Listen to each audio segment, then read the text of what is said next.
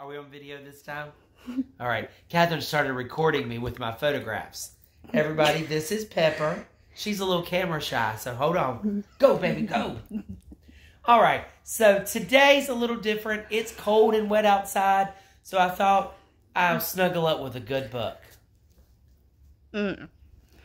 Yesterday, you should have worked on synonyms, antonyms, and homonyms. You had to do page 250. Remember B.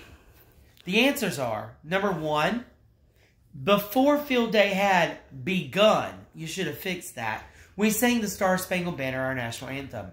Number 2 was correct. Our principal was there, and the starting signal was given by her.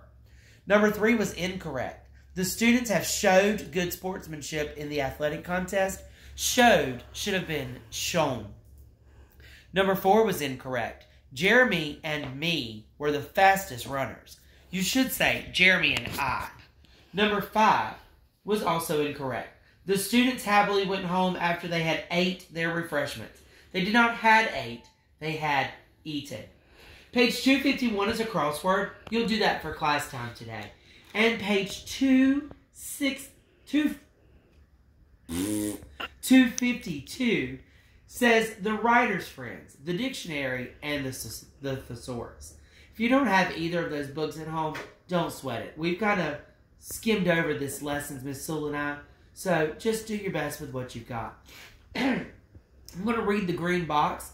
It says, Guess What?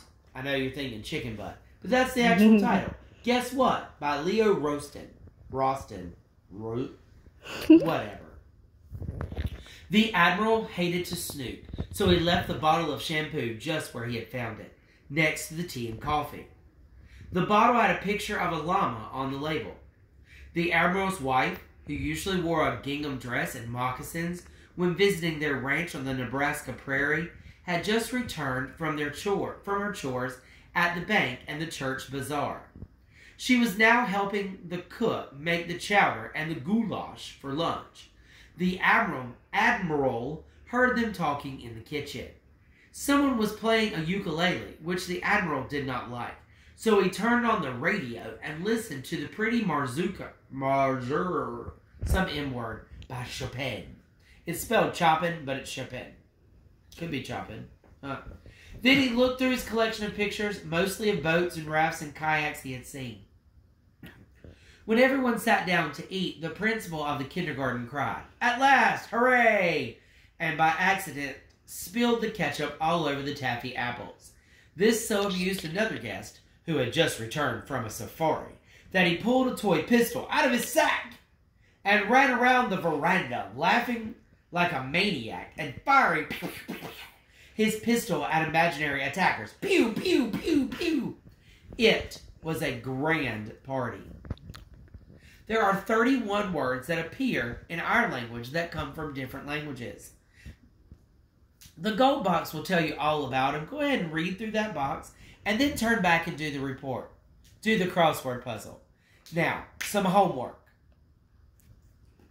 You have to know your memory verse by tomorrow. Your parents are going to ask you to write it without looking, so they can text me a picture for a grade.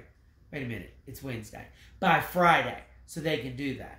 Also on Friday, you're going to have a spelling test in which your parents will give you the word and you're going to need to spell it. So be sure that you're studying. Your quizzes and tests for history and health are going to come from your reading and comprehension check questions. Be sure that you're actually doing them and working hard to study. Just like we were in school, you still have to study a little bit every day so that you're prepared for the test. Well, I think I'll find a better book. I've got homework to do for my class too. So I'll catch up with you later. Bye.